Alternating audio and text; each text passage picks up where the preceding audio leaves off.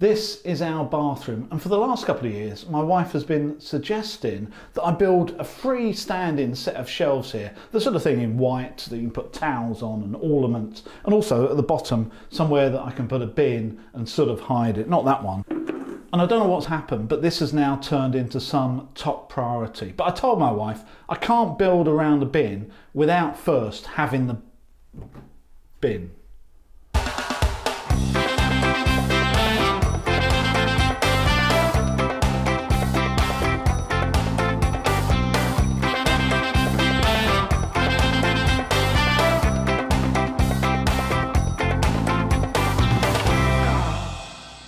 So now I have the bin, I've got no excuse. I've just been having a bit of a play with some timber here, and I've settled on the shelves being 3/4 inch MDF. I've got plenty of this material. It's easy to work with. I'll round over the front, give a few coats of paint to keep it away from the moisture, and I'm sure that'll be fine. And I've decided to use the thicker of the timber here. This is 44mm square, or 2" by 2" planed all round, which I think just gives it a slightly chunkier look, and there's the right look. This 1.5" timber just reminds me of some sort of lightweight IKEA unit, which I don't really want it to look like. And if you can imagine, the bin is going to be sitting near enough on the floor, but the shelf just above it, I want it fairly close to hide what's in the bin. But what that does mean is that to put anything in the bin, I have to slide it out, or what I was thinking was splitting the shelf above it and putting a couple of hinges, so you can just like lift up a flap and put whatever you want in the bin and then put it down again. Height wise, I think it's going to be about eye level or chin level. It just depends on, I want the shelves regular, so the bottom shelf that suits the bin, I'll have multiples of that, either 4 or 5. So wherever it comes here is going to be the height. So let's get back into the workshop, start some cutting.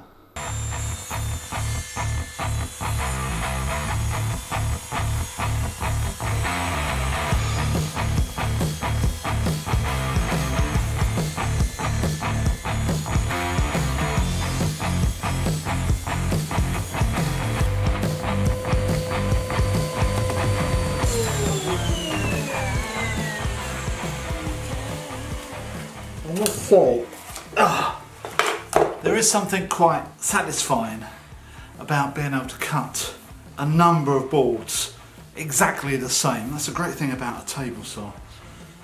Nice.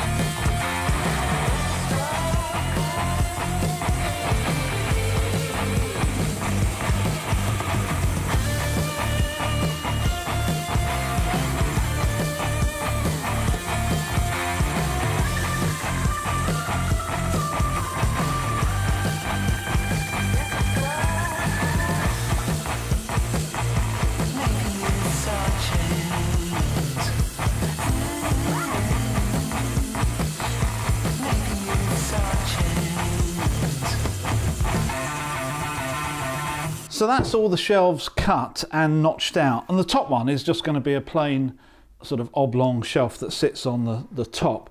The other ones, you would have seen me cut these strange shapes in the corner, and I think I need to explain what I'm thinking.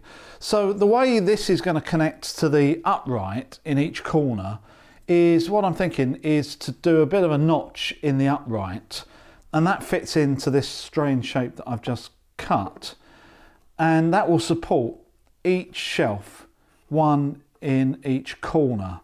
Now that doesn't look very much of a connection there, but the only thing that's going on these shelves are sort of towels and lightweight stuff. So load-wise, I don't see that as a problem. I'm a little bit more worried about the shelves racking and just moving around because I haven't got the strength. So I think this notch has to be nice and tight, so it fits in there tighter than the first one that I've done here. Fits in there nice and tight. The one thing I haven't worked out yet is how to actually connect these two together. It's not as if I want to put a screw in the back. That's going to look pretty rubbish. And it's not as if I've got any fancy woodwork tools. I haven't got a biscuit jointer or domino thingy, festal, whatever. So I'm not really sure how I'm going to connect those. Maybe I can put a dowel in, half into this and half into that, if I can line the thing up. But at the moment, that's sort of the missing link. I start by firstly trimming a new square end to each upright and then cutting them to length, which has just worked out to be 1.4 meters.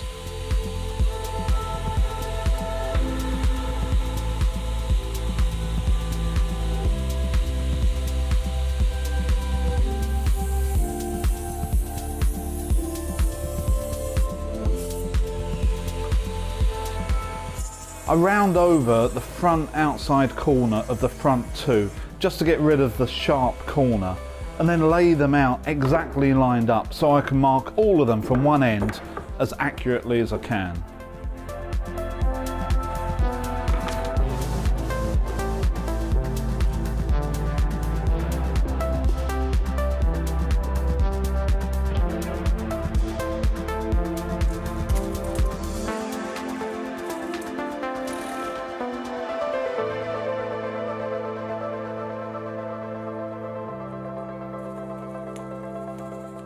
While I'm doing this, I realise that there's two positions that I mustn't notch out, so I use some tape just to stop me from cutting those and making a mistake.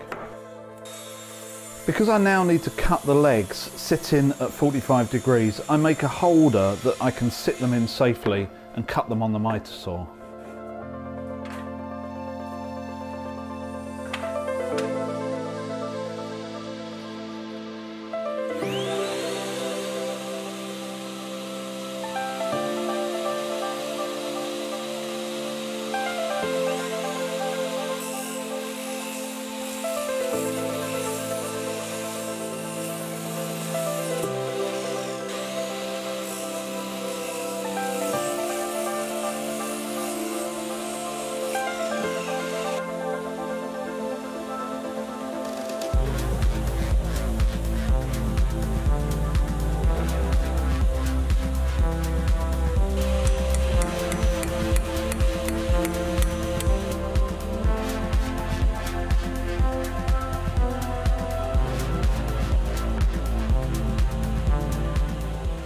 The process of getting a tight fit here is definitely by trial and error, but completely possible if you take your time.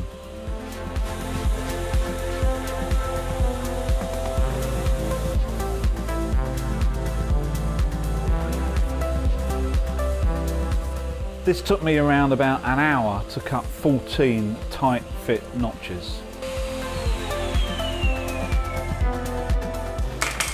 Well, I'm glad that's over.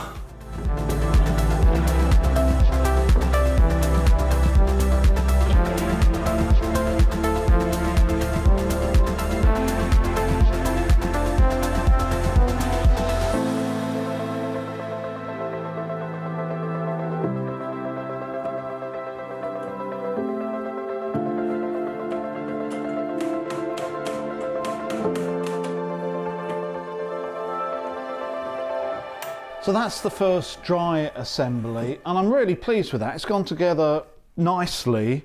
All the notches are fairly tight, so once you put them all together, it doesn't really want to go anywhere. And it's looking like I hoped as well. I'm glad I put this tape on these ones so I didn't cut them, because that would have been a mistake. I've tried the bin and the bin fits, which is a bit of luck. The only thing I would say is that there's opportunity for the bin to go wherever it wants to. So what I'm going to do is put a couple of hanging rails in here so it's got no opportunity to spin at all, and I'll put a stop at the back so it stops in the right position. That means it's going to be centered and looking straight, which will keep me happy for the next couple of years as well. Now, I was thinking about putting dowels on the connection between the uprights and the shelves, but I must admit it's so tight because I've made these notches nice and tight that I think once I've glued the thing up, whether it's got a dowel in there or not, it's not going to make any difference. There's plenty of MDF timber connection there with a bit of glue on it. I don't think it's going anywhere. The one thing I do want to still do is to cut this shelf in half and put a couple of concealed hinges in, so when I put something in the bin, rather than pulling the bin out and putting it in, I've got like a flap here that I can open, maybe make a 100mm gap and throw it in that way. And if I put some towels on there, then no one's even going to see the joint. And that's why I put these tapes on and made sure that I didn't notch these out, which I think was a really good idea, because if I hadn't put that tape on, I would have gone wrong there. Right, better get on, put these hinges in. These hinges I bought from Amazon, and I'll put a link in the description below, and they're just narrow enough to fit into the edge of a 3/4 inch MDF or ply sheet without showing anything when shut, so perfect for this situation. I cut my shelf in half and mark out where I want the hinges and therefore where I'm going to route. During this, the one thing I did find with my new router fence is when it's got a sheet like this blocking the extractor hole, the suction is so good that it actually makes it difficult to slide the piece along. Not impossible, just tricky. Having said that, at least it's well referenced from the face.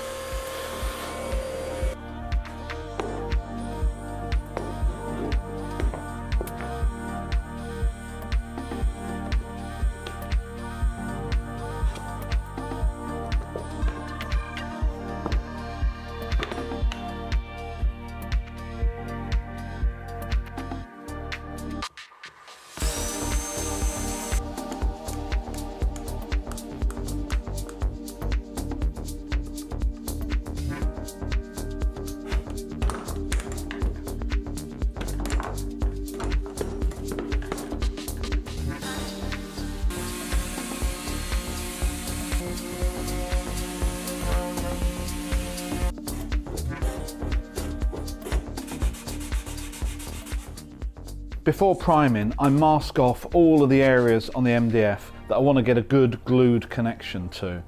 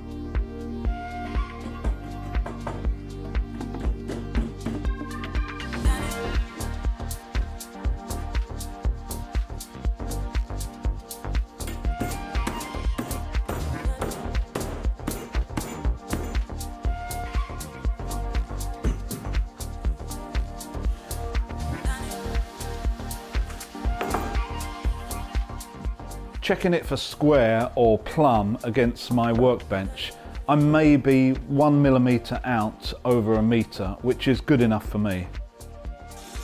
The top shelf simply sits on the top and is screwed in from above and the hole's filled. And then I fit the guides and the stop for the bin, which won't really be seen.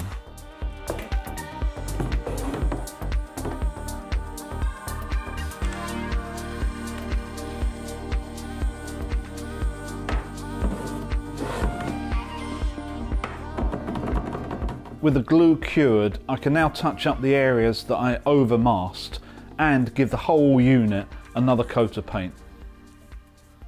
So there you go, complete painted, paint has dried and in position, and I think looking rather nice. I'm really happy with the joints, and that comes from having a miter saw that's set up properly and making sure all your measurements are as accurate as possible.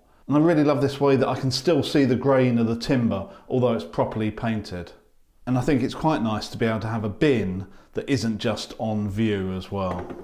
So I'm really happy with that. It's come out better than I expected actually. And when I try to rock it, it's not going anywhere. It's probably twice as strong as it needs to be. So not putting those dowels in, looks like I managed to get away with it.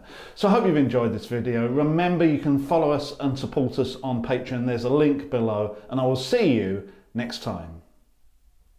I wonder what's next on the list.